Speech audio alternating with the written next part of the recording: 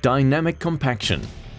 The design of our dynamic compactor is based on the simple principle whereby compaction effort is derived from the energy of the drum falling from a corner to a flat as the shaped drum is towed along the ground. Because of the high energy delivered by each blow, the impact compactor is capable of producing effective compaction in thicknesses considerably greater than previously possible.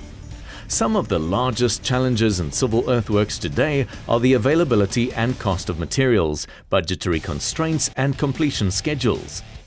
In addition, the locations of suitable borrow pit material, the related excavation loading, hauling, and placement of material all add up to increased construction costs. Incorporating the use of dynamic compaction machines into the construction of roads, rails, and port facilities allows for a substantial decrease in the cost of the traditional cut-to-fill layers and can render a saving of up to 60% or more of the cost of construction, as well as the cost of crushing and screening of selected materials.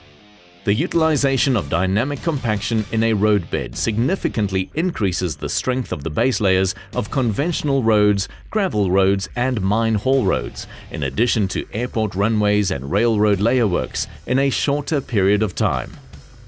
The incorporation of dynamic compaction delivers a high-energy impact force of up to 25 kilojoules of pressure, which is vertically placed on the surface of the in-situ soil with a depth of influence of up to 2 meters or more, while improving the subgrade material by shearing the particles and increasing soil density, which will prevent ingress of water, which is one of the primary causes of subgrade settlement.